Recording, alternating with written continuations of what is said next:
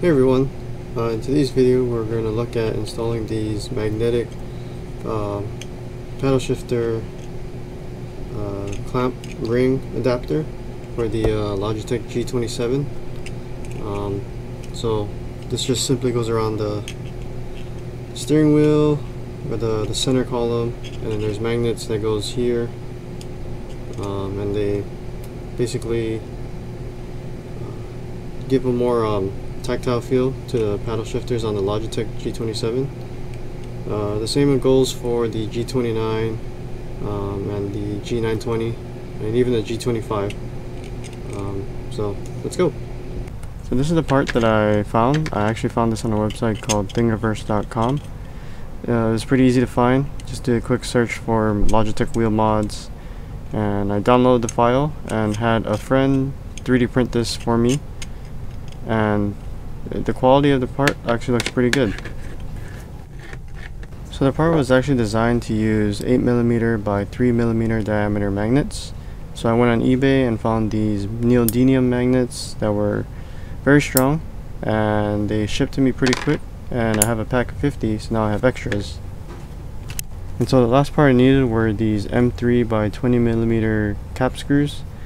I got these at a local hardware store, and so they're pretty easy to install. They simply go through the clearance hole in the top portion of the part, and they thread into the bottom half of the part.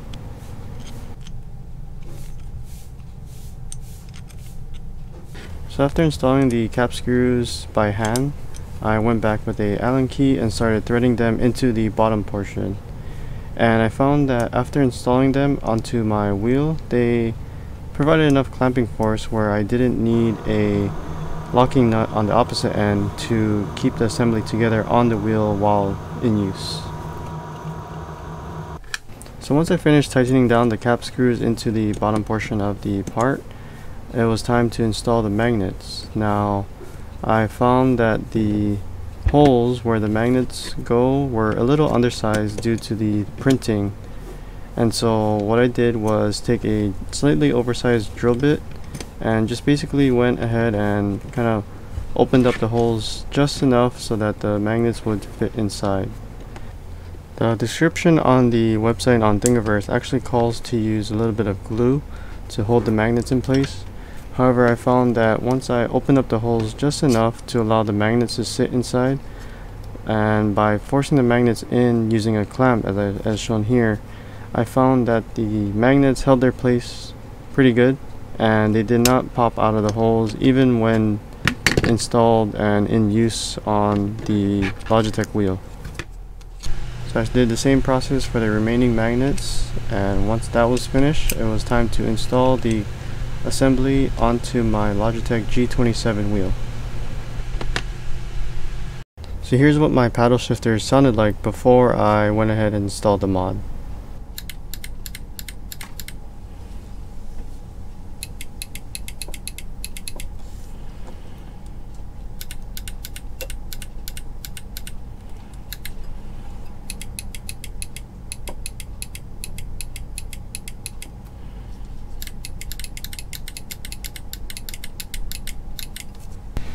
So installing the mod is actually pretty easy. It's just a matter of putting the two halves around the center column of the wheel and making sure that it's centered with the paddle shifters as much as possible.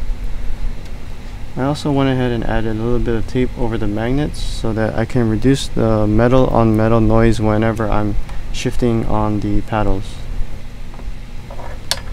So you want to make sure you try and align it so that it's as center as much as possible with the center column, as well as the magnets are centered along the paddle shifters themselves.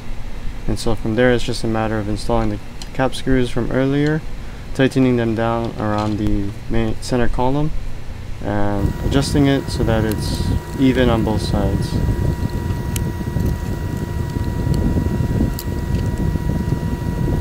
So once you tighten down the screws, go ahead and test out the magnets and the paddle shifters themselves and see how you like it.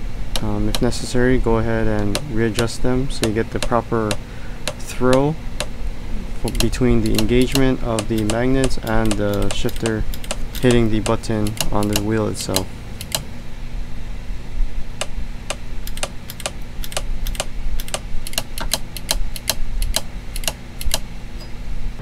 So here I am in Assetto Corsa.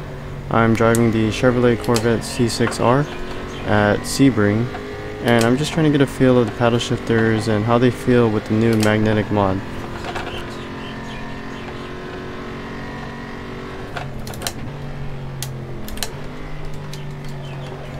One thing I did like about this mod was that it provided a lot more feedback when shifting. Compared to when I didn't have the mod, the paddles themselves were actually pretty light, and so oftentimes I would often miss shift because there's no feedback allowing me to know that I downshifted too much or even upshifted too much. So with the new magnet and mods, it allowed me to be more precise with my shifts and allowed me to know that I'm in a certain gear and I didn't upshift or downshift more than I needed to.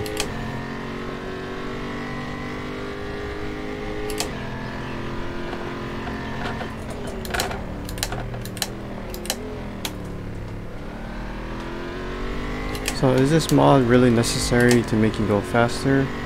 Well, it really depends on the driver. For me, I found that I made a lot of mistakes when it came to shifting, and that often cost me a lot of time because I would have to downshift or upshift back into the correct gear, either going into a corner or coming out of a corner. But if you don't have a problem with shifting using paddle shifters in any car that use a paddle shifter gearbox, this mod may not be necessary for you. But if you're looking to improve the feedback and the overall feel of the paddle shifters as you're driving, this is probably by far the cheapest and most effective mod that exists on the Logitech wheels that will probably do just that. And honestly, it feels great, and it helped me improve my shifting problems and my bad habits that I developed early on when I began racing. Thanks for watching the video, guys. Hope you found this video very helpful, especially for the users who have a Logitech G25 or G29 or any of the Logitech wheels.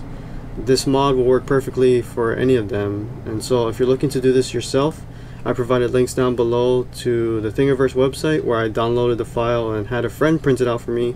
Or if you have a 3D printer yourself, you can go ahead and print it out for yourself. I've also provided links to the materials that I purchased in order to complete the assembly on my wheel.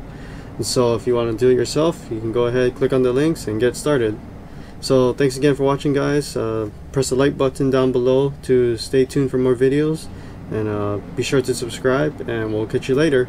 Shoots!